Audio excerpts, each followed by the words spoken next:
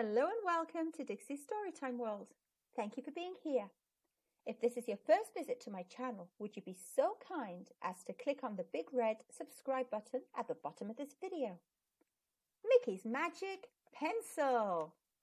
Chapter 1. On Monday morning, Micky rushed into the classroom. "Look what my gran sent me. It's a magic pencil," he shouted. Class G crowded round. "It looks like any old pencil to me," said Molly. "I don't believe it's magic." Micky held up the pencil. "It is! Watch!" He grabbed a piece of paper and drew a circle on it. The circle was red and yellow and blue and green, and it sparkled. "Wow!" said Pip. "That's brilliant. Can I have a go?" Micky hesitated. He wanted to go on drawing, but he liked Pip a lot. "Okay," he said. Mrs. Grant came into the room.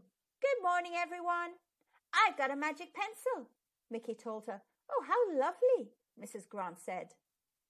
Class G sat at their tables, and Mrs. Grant went to her desk.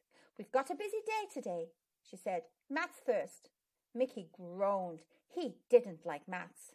Mrs. Grant smiled at him. "Never mind. You can use your magic pencil." "Pip's got it," Micky said. "Can I have it back, please, Pip?" Pip was using the magic pencil to write in her new homework book. "Look," she said, "it writes really well."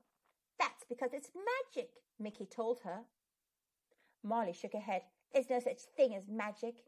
"Yes, there is," Pip said. "Look at my writing." Mrs. Grant went to see. "Goodness, Pip, that's very neat. Would you like to hand out the maths worksheets?" Pip beamed. "Yes, please." Molly frowned. She liked handing out the worksheets. "See, Molly?" Micky waved his pencil in the air. "Told you it was magic." Chapter 2. Class G sat and stared at their worksheets. "I really don't like maths," Micky said, even though he had his magic pencil. The sums looked hard. "I do," said Molly. "I love maths. I'm really good at adding up, aren't I, Mrs. Grant?" She made a face at Micky. "I don't need a silly magic pencil." Zach began to cry. "I can't do it," he wailed. "The numbers are stupid." Micky looked at Zach. A tear was rolling down Zach's cheek. "Cheer up," Micky said. "You can use my magic pencil." Zach sniffed. "It won't work." A moment later, he looked up with a huge smile. "I can do it," he said. 16 apples and 5 apples adds up to 21. Molly stared at him. "But you're no good at maths." "I'm good at it now," Zach said. "I can do the next one too. 9 and 11 is 20. Would you be sick if you ate 20 apples, Mrs. Grant?"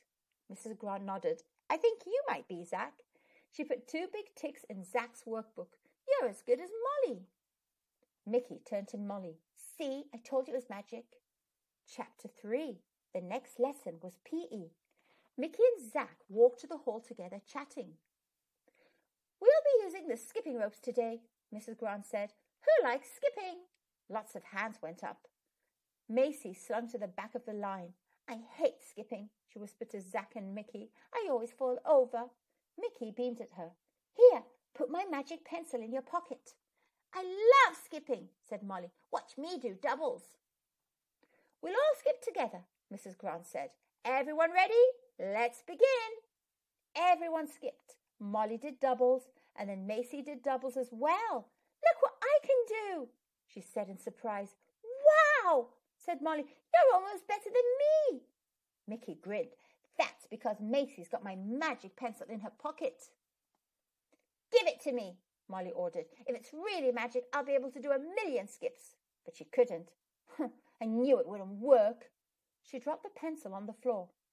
Mrs. Grant said, "Maybe it helps people who think they can't do things when really they can." She smiled at Macy. Macy nodded. "That's right. Watch." And she did 10 doubles in a row. At lunchtime, everyone wanted to sit next to Micky. "We're doing the Victorians this afternoon," Billy said. "Can I use your pencil for drawing a coal mine?" "Can I use it for writing a poem?" asked Ben. "Can I use it for my newspaper report?" asked Asif. Micky sighed. He'd been hoping to use his pencil himself. "Please," begged Billy and Ben and Asif. "Okay," Micky said. "You can take it in turns." Then he said to Molly, "See, I told you it was magic." Molly sniffed. I don't need it anyway, she said. Chapter 4. At the end of the day, Mrs. Grant looked at the children's work. Wonderful, she said. You've all done very well. Micky's pencil worked real magic. Thank you, Micky. That's okay, said Micky. He looked around. Where is it? I haven't got it, said Billy. Nor me, said Ben. I gave it to Zach. Zach shrugged. I haven't seen it for ages. Maybe Asif's got it, said Pip. But Asif didn't have the magic pencil, and nor did Danny or Jade or Dylan or Daisy or George or Sasha or Zach or Kira. Everybody have a proper look, Mrs. Grant told them. Check your work trays and look under all the tables and chairs. Class G jumped up and rushed round the classroom. I found a stripy pencil, shouted Jade. I found a yellow pencil with a rubber, yelled George. Daisy waved a pencil in the air. I found a spotty one. Mrs. Grant clapped her hands. Hush! Everyone, sit down. She sounded cross. There was a sudden silence. That's better, Mrs. Grant said. Pip put up a hand. Please, Mrs. Grant, I think I might have found Micky's magic pencil, but I'm not sure.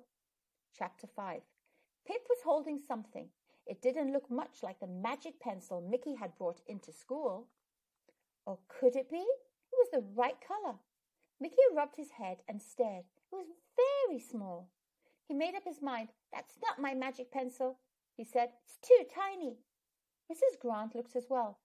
Actually, I think it might be, she said. She drew a wavy line on a piece of paper, and it was red and yellow and blue and green, and it sparkled. But what's happened to it? Micky asked. Macy went pink. I did sharpen it just a bit, and that made it a teeny tiny bit smaller, but only a teeny tiny bit. I sharpened it too, said Asif. And me, said George. Sasha and Daisy nodded. We did too. I sharpened it as well. Pip held up her pencil sharpener. I sharpened it twice. Micky picked up the stub of the pencil. Oh, he said. It's all used up, Sasha said sadly. Micky was very kind to lend everyone his magic pencil, Mrs. Grant said. I think we should all say sorry. Sorry, Micky, everyone said together. Micky dropped the end of the magic pencil in the wastepaper basket. It's okay, he said, but his voice was a little bit wobbly. I don't really mind. Zach went over to Micky. Tell you what, Micky, tomorrow I'll bring you a new red pencil because you were so kind to me today. It's not a magic pencil, but it's a very nice one. I'll bring you a blue one, Pip told him, and we'll bring a green one, said the twins. Yellow, shouted George, and the rest of the class all promised Micky different colours. Molly came over to Micky too. She was holding out her favourite blue sparkly pencil. You don't have to give me anything, Micky said. You didn't use my magic pencil. Molly went pink. Actually, I did. I used it to write my party invitations. She pulled a card out of her drawer. Here you are. Can you come? Everyone else is. Thanks, said Micky. Looks really nice. Molly went even pinker. I'm sorry I didn't believe you, Micky. Actually, I think your pencil really is magic. Micky grinned and picked up a school bag. Good. See you all tomorrow for another magic day. And he went out of the door, whistling cheerfully. The end. Thank you for listening. I'll see you soon in the next story. Bye for now.